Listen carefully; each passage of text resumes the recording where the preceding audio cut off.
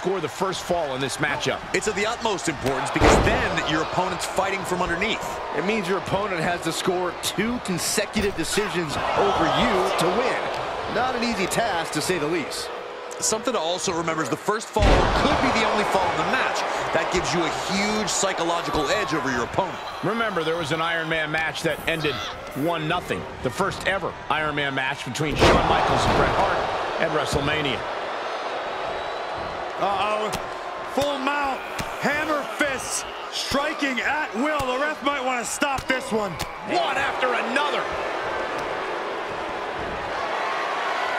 Look at this, deadlifting their opponent into a gut-wrench suplex, but not done yet. Holding on for another. A second gut-wrench suplex. Well, they say everyone has a plan until they get punched in the mouth. Well, someone just threw their plan out the window.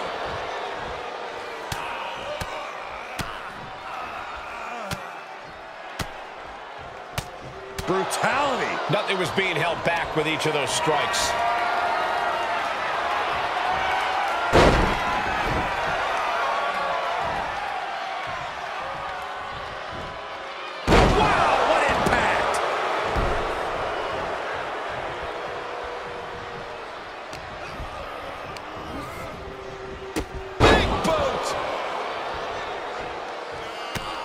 Overhand shots and elbows and forearms. My God, what a striking display. You can see that each strike drained their opponent's energy.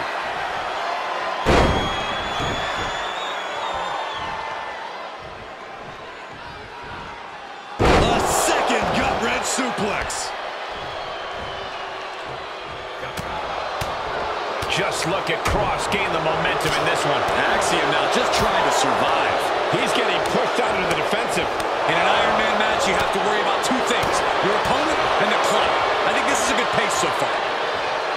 In this kind of match, is it better to get out to an early lead or keep things even for as long as you can? There's certainly arguments for both, but if you find yourself in a position where you can run up the score, from where I'm sitting, you should, by all means, take it. For the Doomsday Saito, and that can he score the pin?